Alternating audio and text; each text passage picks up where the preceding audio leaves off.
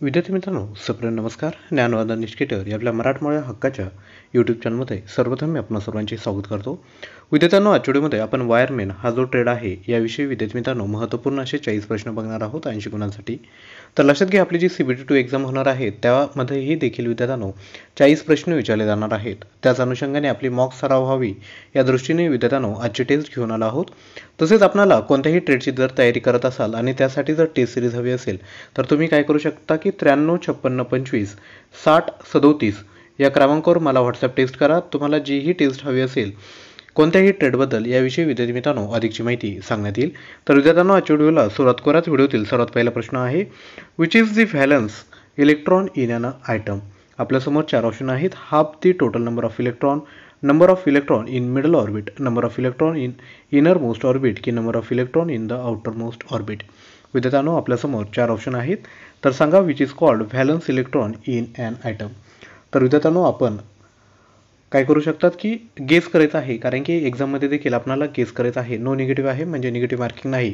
तुम्हाला 100% paper attempt करायचा आहे.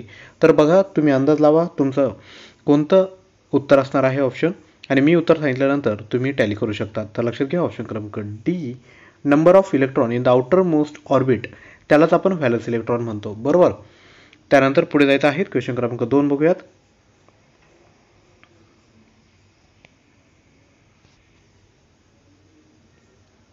How many electrons are in a copper item. तर जो कॉपर आयटम आहे ज्याला आपण CU लिहितो, यामध्ये विद्यार्थ्यांनो किती इलेक्ट्रॉन आहेत? 27, 28, 29 की 30. विद्यार्थ्यांनो सांगा, कॉपर या एलिमेंटमध्ये किती इलेक्ट्रॉन आहेत? तर योग्य उत्तर आहे ऑप्शन क्रमांक सी, 29 हे विद्यार्थ्यांनो इलेक्ट्रॉन आहेत. Next, how many number of electrons will move in 1 second for 1 ampere current through the conductor. 4 option आहे. 6.24 इंटू 10⁻15, 6.24 इंटू 10⁻16 की 6.24 इंटू 10⁻17. सांगा विद्यार्थी मित्रांनो, 4 ऑप्शन आहेत. फक्त 10चा जो वरचा जो घात आहे ना, तो विद्यार्थ्यांनो बदललेला आहे. तर योग्य उत्तर आहे ऑप्शन क्रमांक डी, 6.24 इंटू 10⁻18. नेक्स्ट, क्वेश्चन क्रमांक 4, what is the property of direct current. Direct करंटची विद्यार्थी मित्रांनो प्रॉपर्टी सांगायची आहे. Magnitude and direction of current changes with the time. Magnitude and direction current remains constant. Direction of current changes with time की magnitude of current changes with the time. सांगा 4 पैकी कोणती property direct करंटची आहे?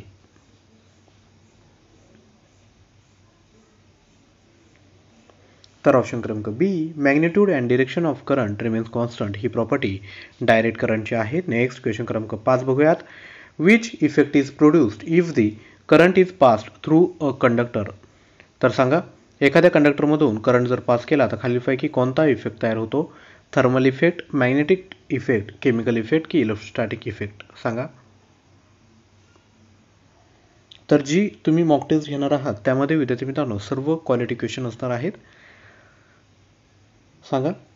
तर option क्रमांक ए, thermal effect हे विद्यार्थ्यांनो योग्य उत्तर आहे. Next, which is the outer layer of underground cable. जे अंडरग्राउंड केबल असते त्याचा बाहेरचा जो लेअर आहे तो कोणता असतो? आर्मर, लीड शीथ, सर्विंग की बेडिंग. सांगा. तर ऑप्शन क्रमांक सी, सर्विंग हे योग्य उत्तर आहे. Next, which material is used for metallic शिथिंग in underground cable. कोणतं मटेरियल यूज केलं जातं metallic शिथिंगसाठी underground केबलमध्ये? Copper, aluminium, nichrome की लीड. सांगा. तर ऑप्शन क्रमांक डी, लीड हे योग्य उत्तर आहे. नेक्स्ट, क्वेश्चन क्रमांक 8, which material is used for armouring of underground cable. सांगा. गॅल्वनाइज स्टील, कॉपर, कास्ट आयर्न की CRGO स्टील. सांगा.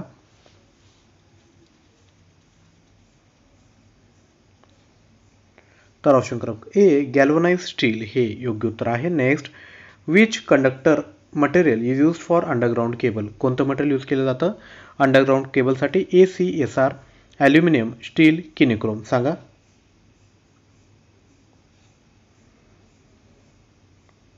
तर ऑप्शन क्रमांक बी, ॲल्युमिनियम हे विद्यार्थ्यांनो योग्य उत्तर आहे. Next, what is the function of armouring in underground cable? To avoid mechanical injury to cable, to prevent entry of moisture, to protect the metallic sheath, to provide flexibility to cable. सांगा. What is the function of armouring in underground cable? तर option क्रमांक ए to avoid mechanical injury to cable हे विद्यार्थ्यांनो योग्य उत्तर आहे. Next question क्रमांक 11 बघायचा आहे.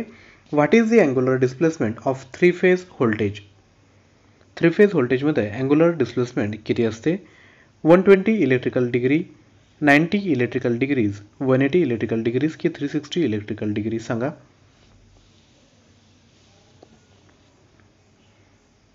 तर ऑप्शन क्रमांक ए 120 इलेक्ट्रिकल डिग्रीज योग्य उत्तर आहे. Next what is the line voltage if phase voltage is 415 volt in delta connection?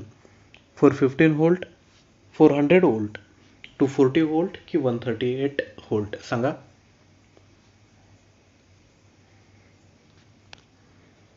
तर ऑप्शन क्रमांक ए 415 व्होल्ट योग्य उत्तर आहे. Next which is the type of load when the phase current of three phase circuit are same?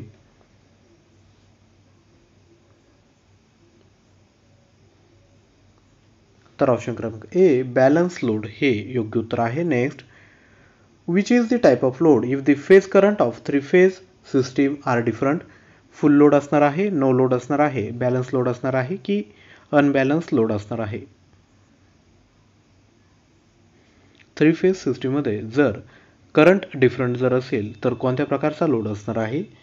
तर option क्रमांक D unbalance load हे योग्य उत्तर असणार आहे. Next how many number of watt meter to be used for balanced three phase power measurement? 1, 2, 3 की 4? How many number of watt meter to be used for balanced three phase power measurement?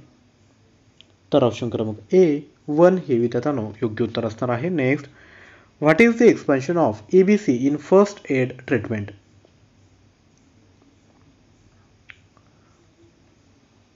सांगा.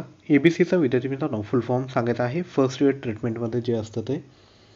तर option क्रमांक बी airway breathing circulation हे विद्यार्थ्यांनो योग्य उत्तर असणार आहे. नेक्स्ट क्वेश्चन क्रमांक 17 बघूयात. What is the colour code of warning sign? White symbol on blue background, white symbol on a green background, red border at crossbar, black symbol on white की yellow background with black border and symbol सांगा. तर option क्रमांक D yellow background with black border and symbol योग्य उत्तर आहे. Next question क्रमांक 18 which category basic sign refers to avoid necked flame? Warning sign, mandatory sign, information sign की prohibition sign सांगा. Avoid necked flame यासाठी विद्यार्थी मित्रांनो कोणतं साइन यूज केलं जातं? तर ऑप्शन क्रमांक डी प्रोहिबिशन साइन योग्य उत्तर असणार आहे. Next which category the fire due to gas and liquefied gas comes under? Class C fire, class C fire, class D fire की class B fire?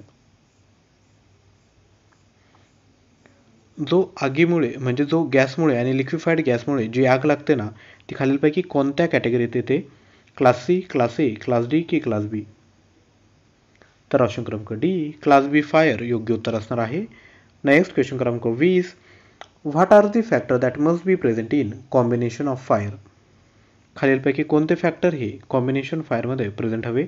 Fuel heat and hydrogen, fuel temperature hydrogen, fuel hydrogen oxygen की fuel heat oxygen सांगा.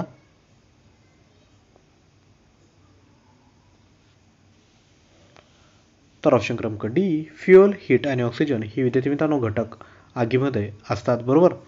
Next question क्रमांक 21 which board can be assessed from rear as well as from front side?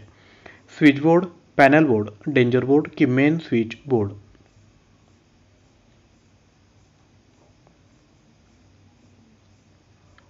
Basic question आहे. तर option क्रमांक ए switch board हे विद्यार्थ्यांनो योग्य उत्तर असणार आहे. नेक्स्ट क्वेश्चन क्रमांक 22 बघूयात.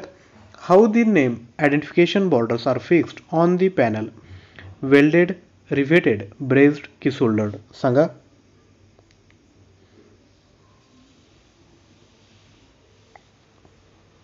तर ऑप्शन क्रमांक बी रिव्हेटेड हे योग्य उत्तर असणार आहे. नेक्स्ट क्वेश्चन क्रमांक 23 what is the name of the accessory use to fix MCB and कॉन्टॅक्टर्स in panel board? खालीलपैकी कोणते ॲक्सेसरी यूज केले जाते MCB आणि कॉन्टॅक्टरला पॅनल बोर्डमध्ये जोडण्यासाठी? थिम्बल्स, जी क्लॅम्प, डीन रेल की ग्रोमेट्स? तर ऑप्शन क्रमांक सी डीन रेल योग्य उत्तर आहे. नेक्स्ट क्वेश्चन क्रमांक 24 बघूयात.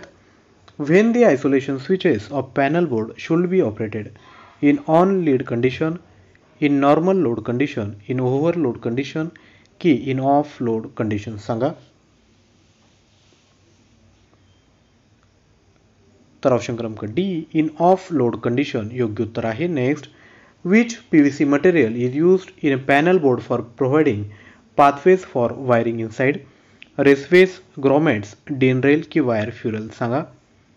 कोणतं PVC मटेरियल यूज केलं जातं पॅनल बोर्डमध्ये for providing pathways for wiring inside? तर ऑप्शन क्रमांक ए रेसवेज हे विद्यार्थ्यांनो योग्य उत्तर असणार आहे. त्यानंतर विद्यार्थ्यांनो तुमच्यासाठी होमवर्क म्हणून 2 प्रश्न आहे. पहिला प्रश्न आहे which wiring is preferred for motor connection in industries? CTS wiring, TRS wiring, PVC conduct wiring की मेटल कंडक्ट वायरिंग? या प्रश्नाचं उत्तर आपण खाली कमेंट करत आहे. तसेच अजून एक प्रश्न तुम्हाला होमवर्क म्हणून आहे which factor determines the size of wire to be used for industrial motor wiring? Load current, supply voltage, type of motor की पर्पज ऑफ मोटर? विद्यार्थ्यांनो आपण या दोन्ही प्रश्नांचा स्क्रीनशॉट घ्या. हवं तर आपल्याला नेटवरून माहिती हवी असेल तर तुम्ही नेटवरूनही विद्यार्थी मित्रांनो माहिती डाउनलोड करून या प्रश्नांची उत्तरे विद्यार्थ्यांनो खाली कमेंट करा. तर लक्षात घ्या वायरमन सिरीजमधील ही विद्यार्थी मित्रांनो पहिली टेस्ट होती. ज्याही विद्यार्थ्यांना जर फुल लेंथ टेस्ट हव्या असतील मॉक सराव करण्यासाठी तर तुम्ही मॉक टेस्ट ही आपणाकडून घेऊ शकतात. लक्षात घ्या प्रत्येक मॉक टेस्टमध्ये 5 टेस्ट मी तुम्हाला प्रोव्हाइड करणार आहे. जसं की वायरमॅनसाठी तुम्ही बघू शकता 41 प्रश्न आहे. शेवटी तुम्हाला ॲन्सर की देखील दिलेले आहेत. म्हणजे तुम्ही सुरुवातीला प्रश्नांची उत्तर लावून घ्या आणि नंतर तुम्ही त्या टाली करायच्या आहेत. तसेच तुम्हाला बाकीच्या कोणत्याही ट्रेडसाठी विद्यार्थी मित्रांनो टेस्ट सिरीज हवी असेल तरी तुम्ही ती घेऊ शकतात. तर त्याच्यासाठी तुम्हाला काय करायचं आहे जो आपला व्हॉट्सअप क्रमांक आहे त्यावर विद्यार्थी मित्रांनो तुम्ही मला व्हॉट्सअप करा आणि तुम्हाला कोणती टेस्ट सिरीज हवी हे तुम्ही मला सांगा. आपला व्हॉट्सअपचा क्रमांक आहे 9356256037 यावर टेक्स्ट करा. ज्याही विषयाची तुम्हाला टेस्ट हवी असेल मॉक टेस्ट हवी असेल ती विद्यार्थी मित्रांनो तुम्हाला कमी दरात उपलब्ध करून दिली जाईल. तर विद्यार्थ्यांनो आजच्या व्हिडिओमध्ये या ठिकाणी आपण थांबत आहोत. लक्षात घ्या जाता आता एकच गोष्ट सांगतो जेही कंटेंट आपण आणत आहोत ते सर्व आपणासाठी व्हिडिओ कंटेंट मोफत आहे. तरी जास्तीत जास्त विद्यार्थ्यांनो लोकांपर्यंत आपला व्हिडिओ पोहोचवा. व्हिडिओला लाईक केलं नसेल तर कृपया व्हिडिओला लाईक करून द्या. आजच्या व्हिडिओचं टार्गेट आहे 200+ लाईक. हे टार्गेट अचीव करण्यासाठी तुम्ही आम्हाला मदत करायची आहे. तसेच चॅनलवर नवीन असाल तर चॅनलला देखील विद्यार्थी मित्रांनो लगेच सबस्क्राईब करून घ्या. कारण की असंच नवनवीन कंटेंट आम्ही आपणापर्यंत मोफत पोहोचवण्याचा विद्यार्थी मित्रांनो प्रयत्न करत असतो. तर लक्षात घ्या एक्झाम पुढे जाईल मागे जाईल याचा जास्त विचार न करता दैनंदिन स्तरावर एक टार्गेट सेट करा. अभ्यासाचं प्लॅनिंग करा, मायक्रो प्लॅनिंग करा आणि तो जो प्लॅन आहे त्याला फॉलो करत पुढे चालत राहा.